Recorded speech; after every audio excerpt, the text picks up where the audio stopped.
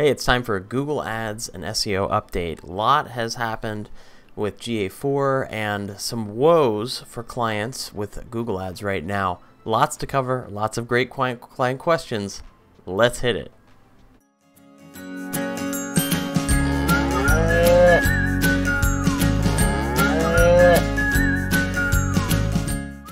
Hello everyone and welcome to the Google Ads SEO update from Kow Abundant.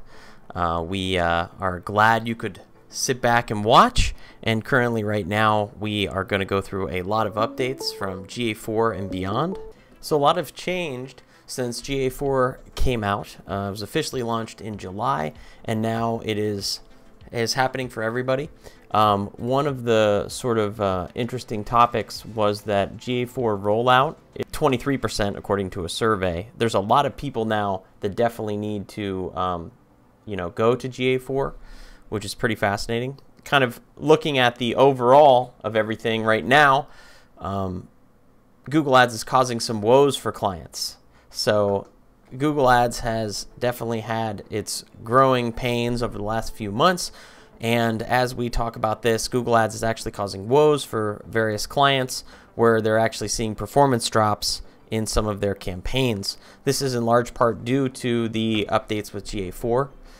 The kind of cookie list, going away from that, which they've been away for a while, and into the GA4, which is a different methodology for actually tracking conversions, tracking everything. So it's a pretty kind of volatile time right now, and that's why we're actually suggesting that for a lot of clients they switch to diversify their platforms. That includes Facebook, Instagram, social efforts, as well as blogging and SEO during this time, because we expect the volatility to be pretty intense.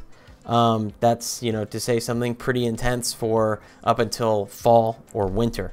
So we do expect and hope that clients will kind of shift gears more toward maybe some SEO and some blogging to kind of help during this time. We've been watching this closely for a long time. We actually had this first announced in April of 2022 that our clients would be migrated to GA4, and then the coming storm that we said was in November of last year, in fact. So we did know that this would kind of be happening. We have been positioning some of our clients in different ways now. Updated our pricing and services on our website. So now we're offering different services to our clients, providing still the amazing value. Actually, compared to a lot of other marketing companies, this is actually a really good deal still. We are still extremely competitive in the marketplace, so it's something that we're constantly looking at and adjusting. And what we've done here is in some of our plans, like the Elite plan and some others, we've actually adjusted them so that they have AI content articles. So we've actually used AI to our advantage very strongly within SEO and to actually building out content for clients in a very smart way, which we'll go into later, what Google is kind of doing now to circumvent that in some ways. So we're constantly trying to be on top of it and trying to understand what's going on out there. But just wanted to share that with current clients. As a note, if you're a current client from the last price, you will not have any increase or any change. If you would have been notified if there was any change in your plan or anything that way. So looking forward to the future for sure with everyone. Let's dive into breaking news.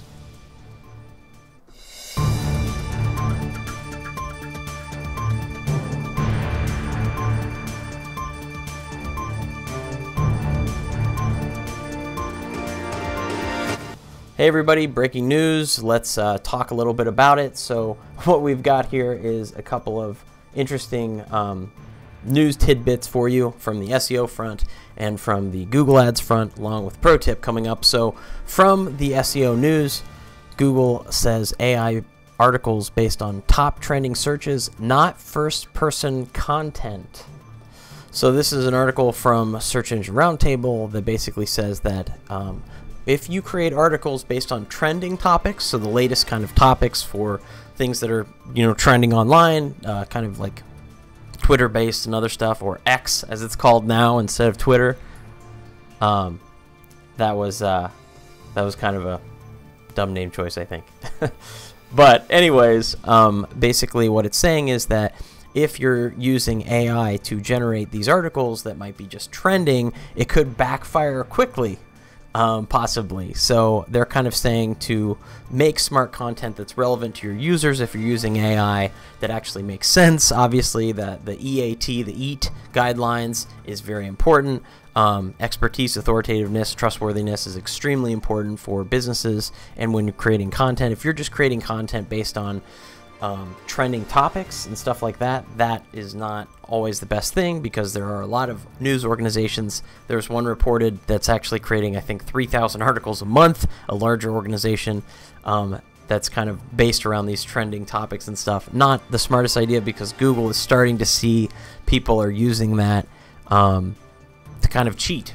So Google doesn't like that. So they're pulling back on that, because they're seeing a lot of people that are just trying to get into the trending topics, and they again don't want that to happen, so they're pulling back on that stuff.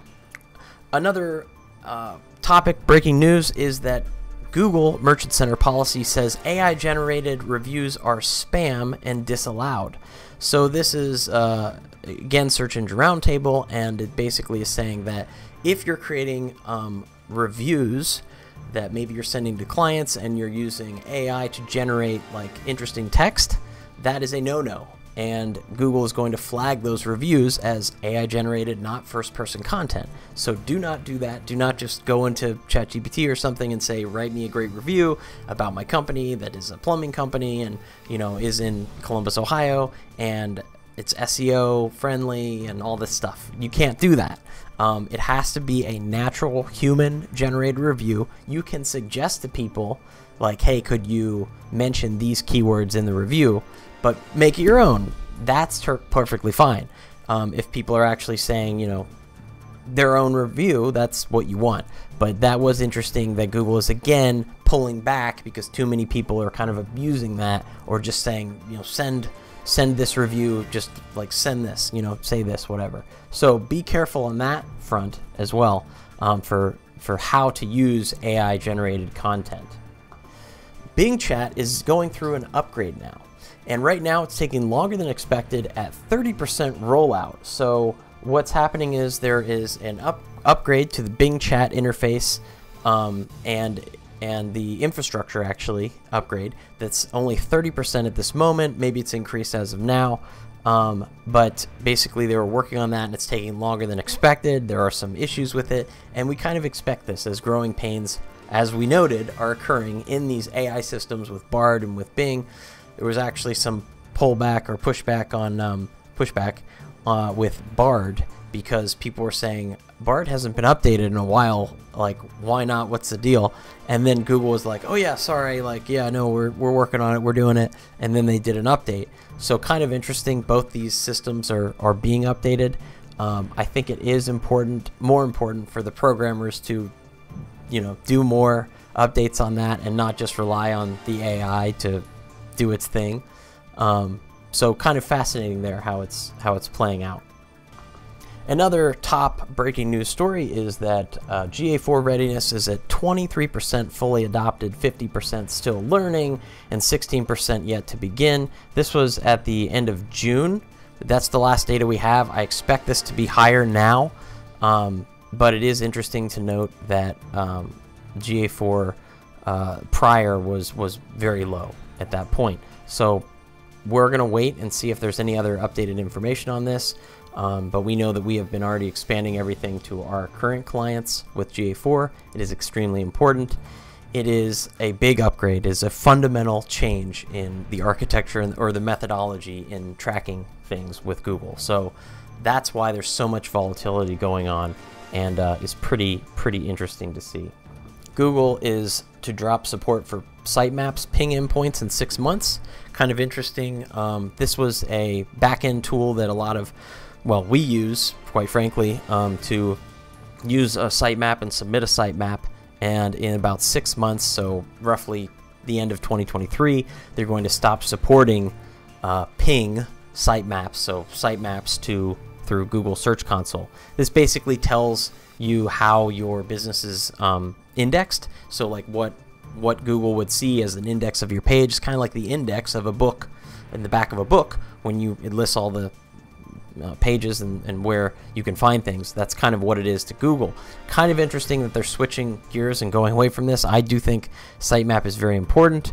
I do think the ping function is very important, especially for smaller tier sites and beginning businesses that Google maybe pays less attention to. But if you consistently update your content, that would be helpful. Every so often there is something so important that it needs to be noted. This is one of those times. Today's pro tip is all about learning and understanding two-factor authentication. So recently my wife's Facebook was hacked. It was a very serious hack, and they actually hacked her email, which was an old AOL account. Pretty funny, but that's what she used for Facebook, and to no fault of her own, hackers hacked that and unfortunately were able to gain access to her Facebook account. Now, from this, I learned a lot about how Facebook deals with data, about how Facebook does not essentially care that much about personal accounts. Although they will help with business accounts, they don't do anything on the other side, and how that data relates to trying to fix an account that might be hacked. There has been an increase in hacks on Facebook, so it is something that cybersecurity is very important. I've actually talked with AJ Orr in the past, cybersecurity expert. Check out maybe some of those videos to be prepared in the future. So today what I want to go over is the hacking and how to better prepare yourself. So this is today's pro tip. Again, Facebook has seen a big increase in hacked accounts. Be sure to use 2FA or two-factor authentication by clicking on your profile, going to settings, and seeing the account center. And I actually want to show that to you because it's so very important. Let's actually dive in now really quickly on that. All right, so for today's pro tip, what you want to do is go into your Facebook account, log in, and then use this on desktop. I recommend doing this on desktop. Click on your account, go to settings, and then go to see more in account center. And then from here, you're going to want to click down to password and security, click on two-factor authentication, pick your specific profile. So you'll do this for each one. You'll enter in your password. You'll then be presented with some options for backup.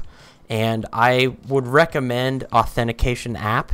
You can also do some additional methods, but I really strongly recommend the authentication app. Text message is not the safest either because people could take your phone. There could be issues there. So security keys is another way that you can basically keep these keys as an option.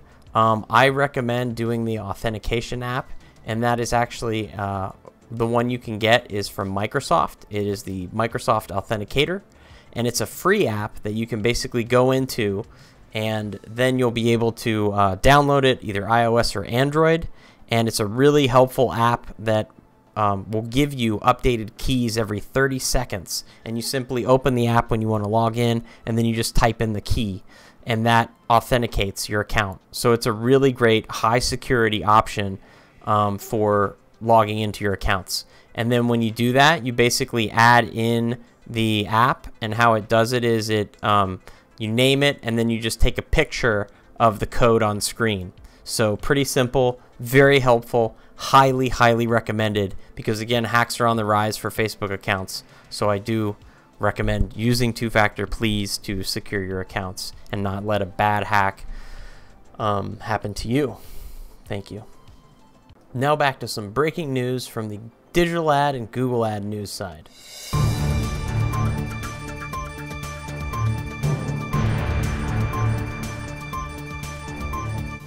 Google Ads is making some big news. They're doing some big changes right now. The first is about generative AI. Generative AI is a massive step in what Google is doing to the future with search, and it involves AI search, where you can actually ask questions to Google, and it will present very detailed answers, along with what they've been testing out thus far is links. So they've actually been adding links into the mix, which is very positive. This is really exciting for the future of digital ads, I feel, because not only might you have some of these options here, but there could potentially be some ad options as well, particularly for the local side. I think it's very positive. If you're a local business, you could have ads that are also verified that then could show, which we'll go into more detail on, some other headlines that were quite interesting. So this is a really positive step. Also, showing these links is very important. That was an issue with ChatGPT in the past, where it had problems with links, that some hallucinations, as they call them, occur, where there might not be accurate links. So this is extremely important and interesting for the future, and I think it's a massive deal, a huge shift that's going to happen come Q4 of 2023 for Google. And once they fully roll this out, it's going to be massive for search and how users use Google. So very exciting there. From big news to interesting topics here, Google actually reported a bug showing too many ads. This was quite fascinating. Google was reporting that too many ads were being shown. Many people were actually saying to Search Liaison expert, ads liaison, basically, on X, as they call it, that too many ads were being shown. Normally it's 4 or less, maximum of 4 really. I mean, usually it's like 3 or sometimes less. This was showing as many as 5, so just way too many ads in the mix. It is a problem. It is a bug. I would say it's a bug, but also there's a lot of people that suspect maybe it wasn't. Google knew exactly what they were doing. They have some interesting thoughts on that. I think that Google probably knew what they were doing. I don't know why they were doing this, but it said it was a bug, so let's go with that. And hopefully it just was, and they'll be fixing that issue soon. Let me know what you think in the comments below. Was it a bug, or was it intentional? Next topic is Google Ads is under new issues with trademark policy. It now requires an actual appeal form when you submit.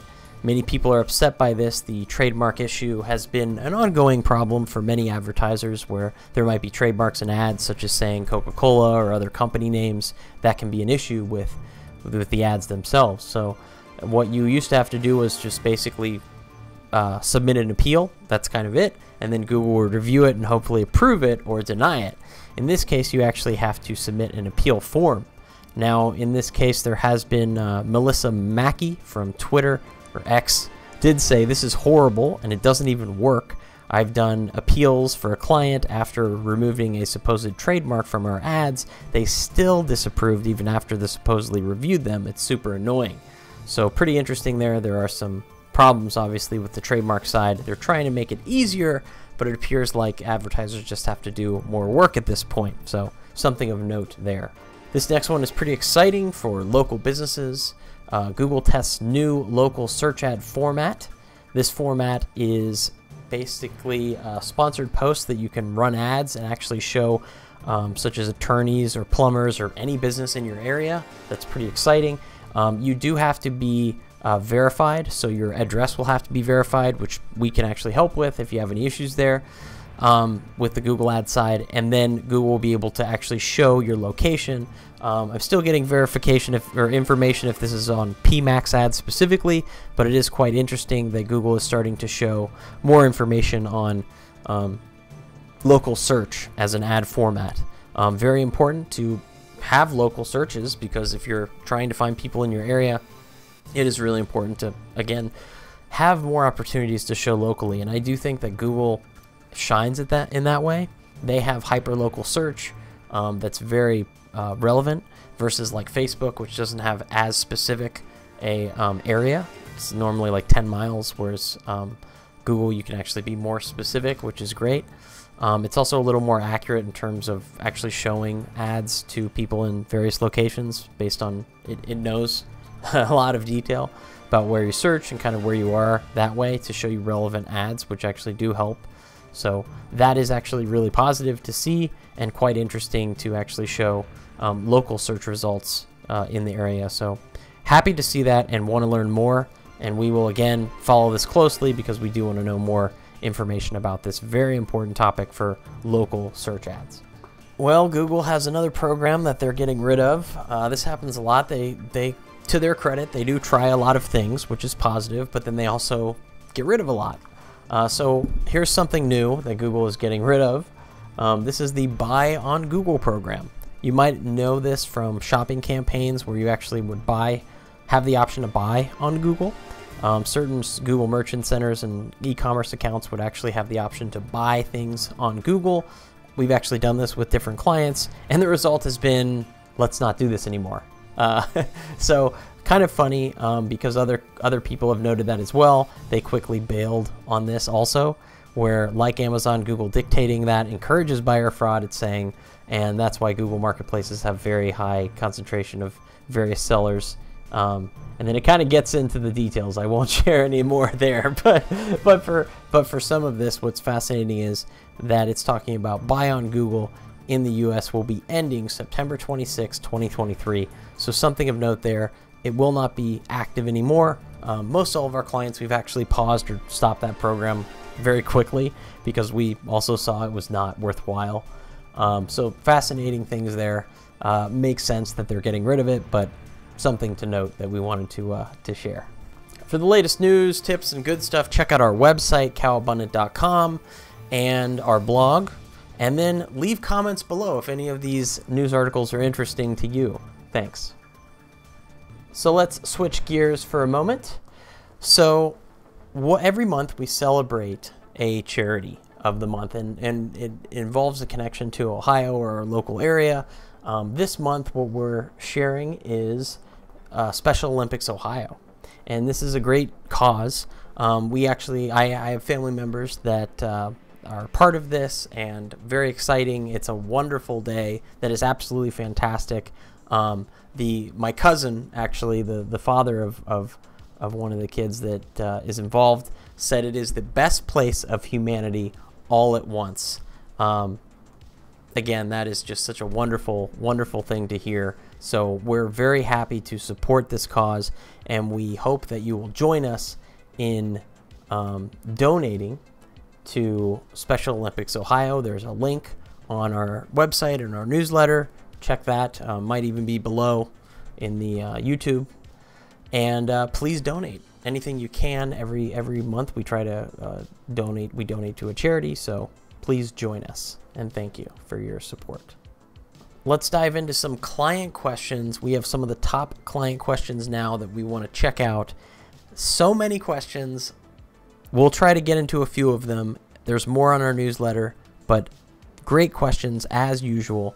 And we want to make sure to try and get a few. So let's dive in and see what we can do.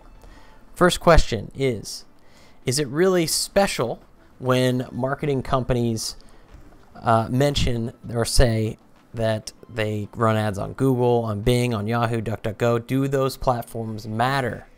So this is an interesting question. In some ways, it doesn't matter, and here's why. So here's some data from Oberlo statistics, and we can kind of see the search market share is 93.12%. That is massive, quite crazy massive search market share for Google. Wow. Yeah, so I guess kudos to you for that. That is utterly massive, but it also means that those other platforms might not matter as much. Now, I will say those statistics can change, so it is, they're always changing, and I do think that those have actually changed now that Bing has Bing Chat, and there have been some interest there. So I would say Bing maybe has a little bit more than that.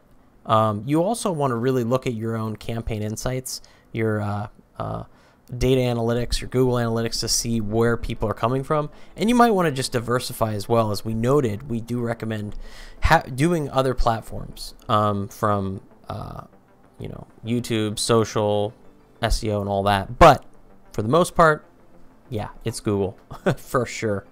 For sure, it's still Google. Question number 2. My current marketing company has access to my domains, landing page ads, and Google Analytics. Can you get access to them for me?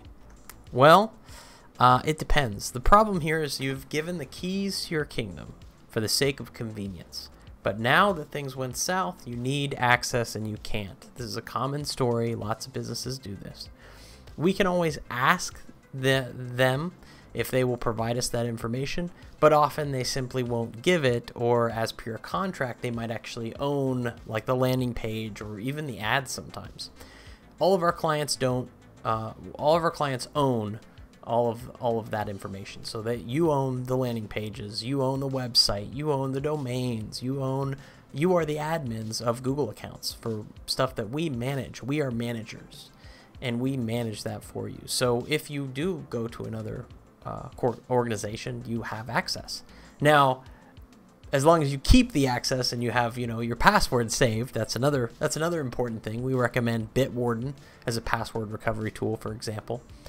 There are others as well, but we certainly recommend a password tool to save that, or so that's a big thing. But in either case, we can often try our best to get access, and if that doesn't work, then we will create new properties for you, new Google Analytics, new ad accounts, new whatever. We can do that. So that's sort of the answer of it depends. The next question is, my current marketing company lists my CTR, click-through ratio, at 0.05%. That seems low. Is that good or not? Well, it seems low, and it is. The Google standards say 0.1%, and that actually, in our eyes, is actually very low. It should be 0.5 to 0.8% is what we recommend our clients, and even better, we want them to be at 1% to 2%. Anything higher, it's kind of like questionable, for ads, like if they're crazy high. But that's where we like to see those. So yes, that is in fact very low. We recommend contacting us or figuring out your targeting, as there might be some problems with your targeting there. All right, next question is, should I create my own YouTube channel for business? Absolutely. We recommend creating your own YouTube channel for your business. That is really important, and something that is very important to just control your brand. So your brand identity is kind of essential, and if you're doing that, it's very important to have your own brand account. We have our own brand account at Kow Abundant, so do check that out. That's where we have all our videos and all our good stuff. So it is really important to have your own brand account. Now, if you're like a podcast, you have a different from your website, maybe, we would recommend to have your own actual brand of the podcast have its own properties as well, because then you control the brand, you control the messaging, you control views, comments, other things that way within the brand itself. So there's some separation there, which is positive too, in some ways. So yes, we do recommend that. Next question is, do you use ChatGPT for SEO or marketing? So this is a popular thing where it's basically asking about AI, and what do we use for AI? Yes, we use ChatGPT. We use lab access. We have lab access to advanced tools, which we like to use. Very important. And so those tools would be like, Bard. We have advanced experimental access to Bard and other tools as well. We use photos, generative photos, applications, text to video even, and we have tried that. Little tip, it's not that great, but we like to try everything and see what works.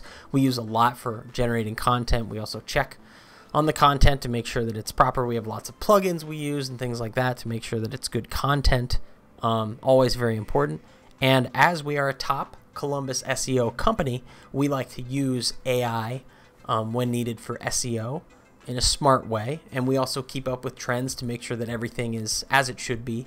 And that we're not going to be penalized, and our clients won't be penalized in such a way. And if we see that on the horizon, then we will make adjustments, because it is an ever-changing field. And there's certainly some interesting stuff coming in the next few months that you definitely want to stay tuned for, because wow, it is really awesome, and it will be a massive, massive shift, which is really exciting what's coming in the future for Google Ads, and how they're going to shift things is fascinating. So we'll talk about that more in the future as well.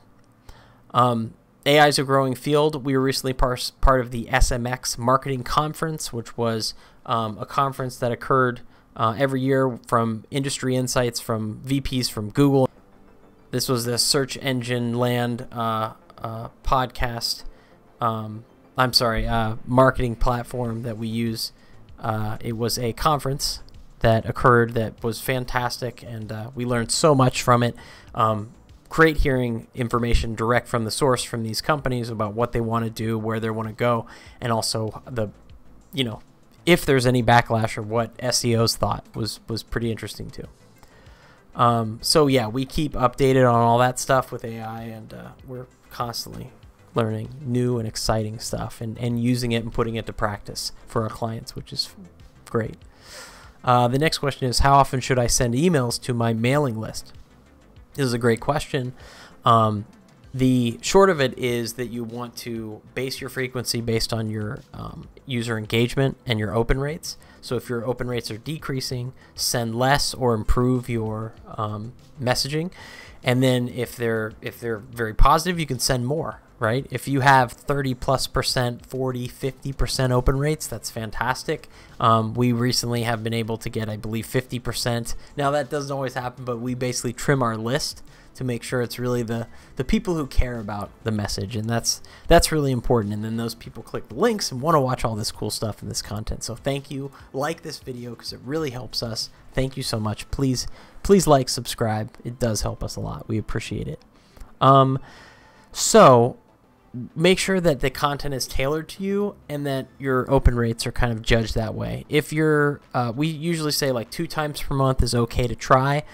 Weekly might be too much, but you might have to adjust your messaging to make it work. So just be aware of that.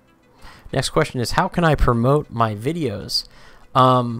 So you want to treat videos as a holistic whole, the whole of your part of the whole of your marketing. So this means that the video is just one part. From there, you want to post on social platforms. You want to blog about it. You want to have it in other pieces, and also be aware of content should be different for different platforms. So TikTok content is different than LinkedIn platform. Totally different audience. We have a meme about that below as well. But totally different audience, and you want to tailor each, accordingly.